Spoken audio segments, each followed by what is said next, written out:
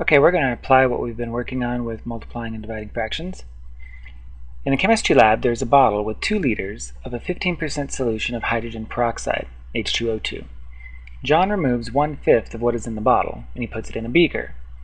Then he measures the amount of H2O2 in the beaker and adds twice that amount of water to the beaker. We need to find the amount of H2O2 left in the bottle, and then the amount of diluted H2O2 in the beaker, and then finally the concentration of H2O2 in the beaker. So let's start with problem A here, the amount of H2O2 left in the bottle. If he started with 2 liters of the entire solution, and he took out 1/5 of what was there, then he took out 1/5 of a liter per liter, so 1/5 times 2, or a total of 2/5 of a liter that he removed. If he removed 2/5 of a liter, we started with 2 full liters. We're going to subtract 2/5 of a liter. I'm going to convert the 2/5 into tenths because it'll be easier to convert it to a decimal. 2/5 is the same thing as 4/10. So that means that this problem is the same as saying 2 minus 0.4, or 4/10. 2 minus 0.4 is 1.6. So there's 1.6 liters left in the bottle. Now the amount of diluted H2O2 in the beaker, he said that he took out 2/5 of a liter, which we calculated just a minute ago, and we put that in the beaker.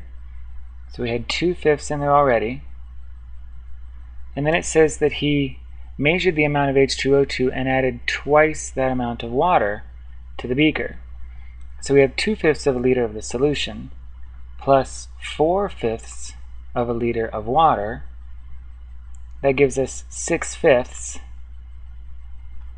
of solution in the beaker. 6/5 of a liter would be the same as 12/10, which would be 1.2 liters. Now to figure the calculation of H2O in the beaker, we know that we started with 2/5 of a liter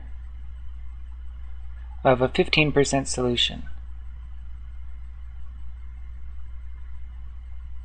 That means that the amount of pure H2O in that solution is 15% of that 2 liters.